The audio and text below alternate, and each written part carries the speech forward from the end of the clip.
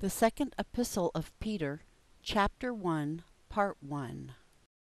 In studying this chapter, note the value of growing in the knowledge of Jesus Christ, understand what is involved in the growing of the knowledge of Jesus, appreciate the importance of being reminded of things we already know, see that our faith relies on both eyewitness testimony and prophetic fulfillment.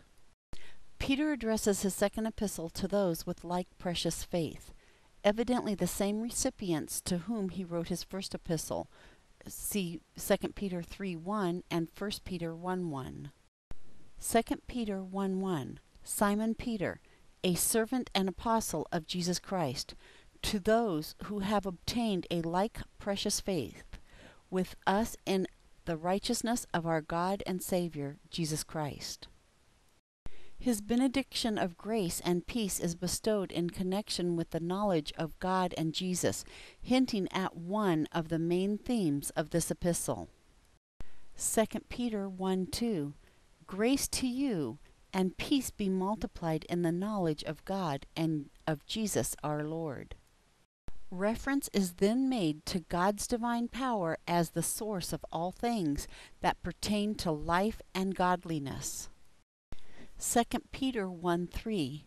Seeing that his divine power has granted to us all things that pertain to life and godliness, through the knowledge of him who called us by his own glory and virtue, including precious promises by which those who have escaped worldly lusts may now be partakers of the divine nature. 2 Peter 1:4. By which he has granted to us his precious and exceedingly great promises, that through these you may become partakers of the divine nature, having escaped from the corruption that is in the world by lust.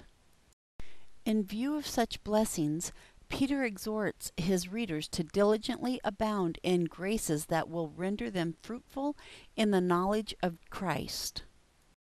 2 Peter 1:5-8.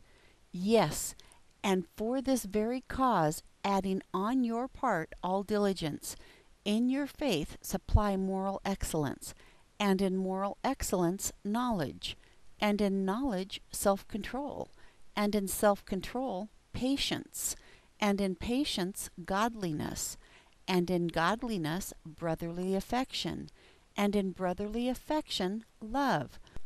For if these things are yours and abound, they make you to be not idle or unfruitful to the knowledge of our Lord Jesus Christ.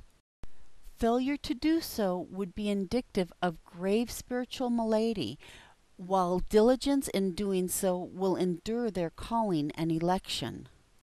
2 Peter 1:9-10.